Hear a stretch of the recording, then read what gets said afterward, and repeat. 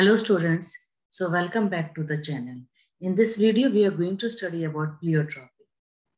Now before I start with the pleiotropy, let us see about the Mendel's first law of dominance, according to which for every character there is one factor.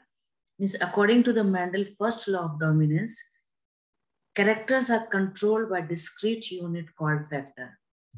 So I'm just writing it this way, कि for one character, according to the Mendel, there is one factor, which are now known as genes.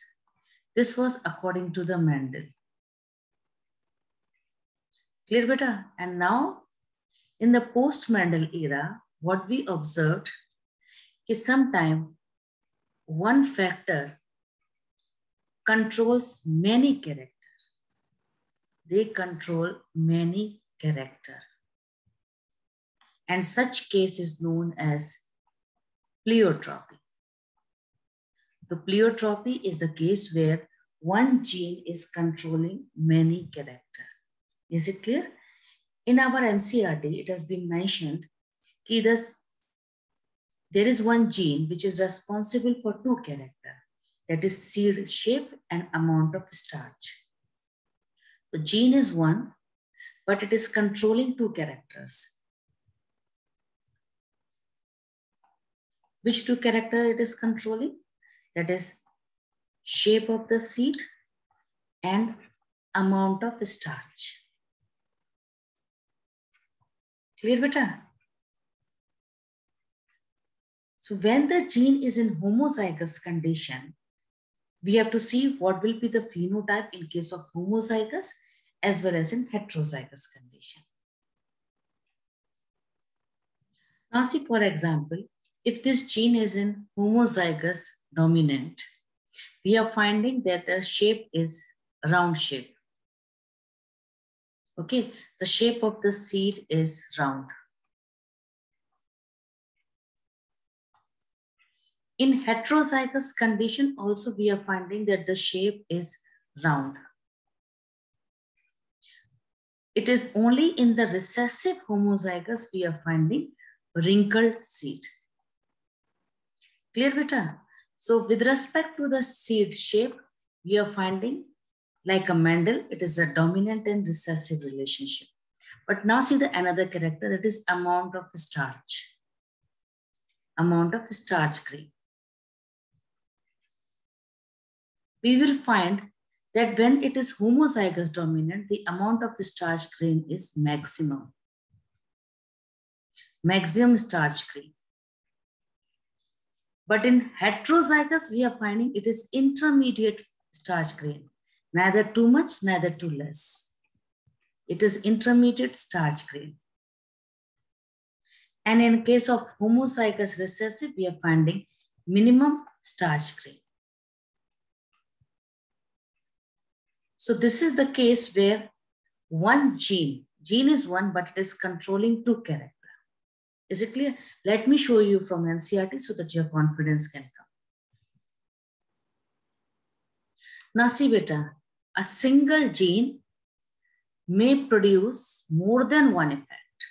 Clear, beta? This only I was trying to explain you. This is a case of pleiotropy. For example, starch synthesis in the pea seed is controlled by one gene. It is controlled by one gene. And it is having two alleles. Starch is synthesized effectively, means maximum starch grain formation will be with the homozygous condition.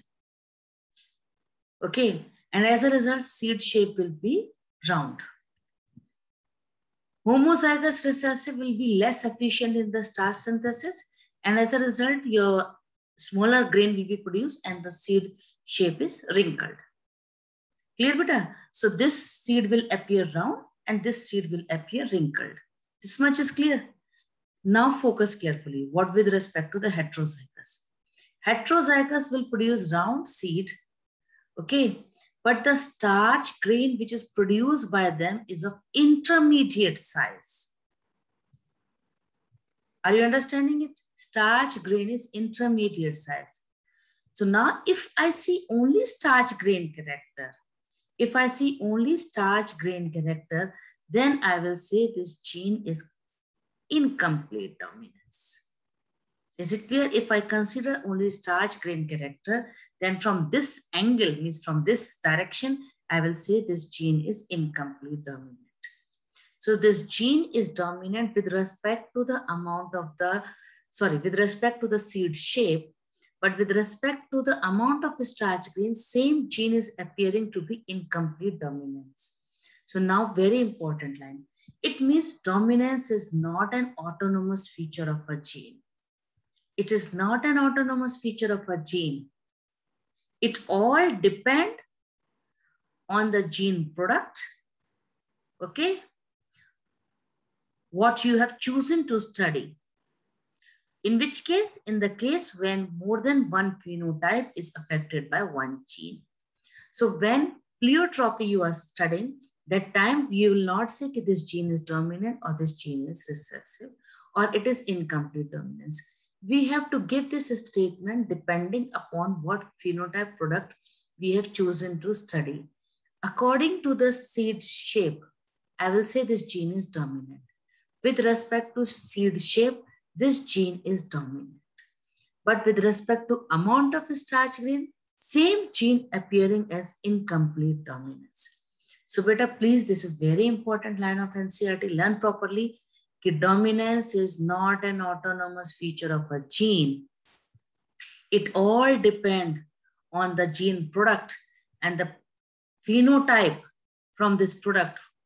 Okay, what you have chosen to study, what is your target to study? Are you studying seed shape or are you studying the amount of starch grain? So I think so this paragraph of your NCERT with respect to pleiotropy and with respect to dominance is not an autonomous feature of a gene. I think so this paragraph is clear to you.